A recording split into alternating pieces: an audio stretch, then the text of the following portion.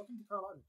Today I'd like to introduce you our partner's biometric enrollment, facial and iris recognition with Princeton Identity AC200.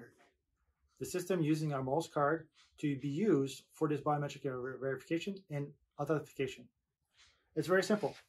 You go into the device, you present yourself about 2 feet away. It then records your biometrics, your face and iris, and now it's completed.